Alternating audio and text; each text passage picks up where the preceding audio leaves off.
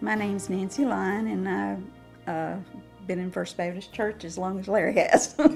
And I just wanted to share from my point of view of what it was like the day that we were standing there and we heard the word cancer of the larynx. And the first thing you think of is your voice. You know what?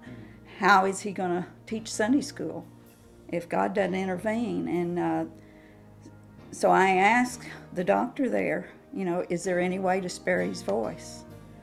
And, you know, a little radiation to it or whatever.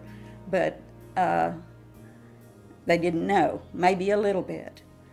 But I believe that that night that when they were going, or that day when they were going to do the surgery on his throat, Larry's throat, and do the biopsy, that God prompted that doctor's spirit to not do that and refer us to this other doctor, because not too many times do doctors not go ahead and perform a surgery. And so we know God intervened, and but the calmness and the peace, even though we heard those words, we knew we had to be totally in God's hands. We were at God's mercy. And we are so grateful for the way He has worked. And every time I hear Larry's voice, it reminds me of the miracle that only God could do. And how He has wove us through, in and out.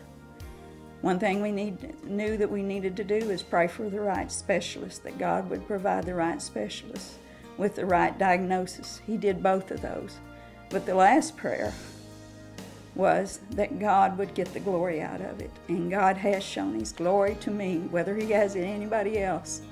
His glory is showing strong in my heart and in my life. And I just want you to know out there that God wants you to turn it all over to Him. And that's what we had to do, is just lay our lives and our hearts and our hands in the hands of God. And He's able to do what we can't do. And when you come up against a rock so big, it is so much easier then to turn it all over to God, because when there's nothing we can do, we have a tendency to want to jump in and fix it. But in those times like we've been through, all we could do is just trust in God.